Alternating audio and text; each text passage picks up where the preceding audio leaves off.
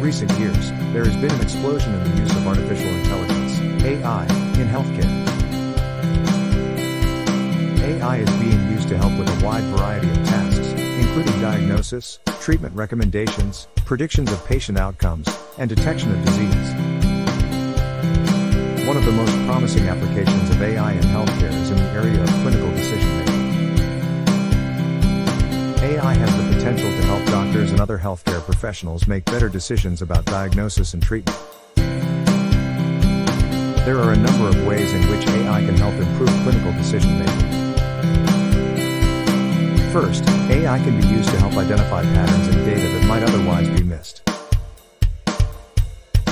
For example, AI can be used to identify patterns in medical images that might indicate the presence of a disease. Second, AI can be used to provide decision support to doctors.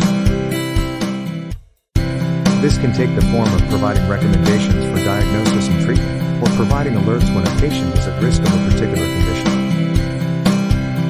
Third, AI can be used to improve the accuracy of predictions about patient outcomes.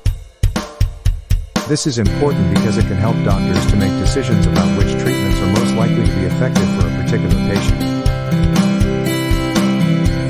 Fourth, AI can be used to help detect disease.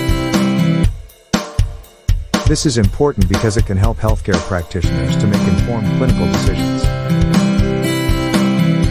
Presented by Premier Knowledge and Promotion LLC.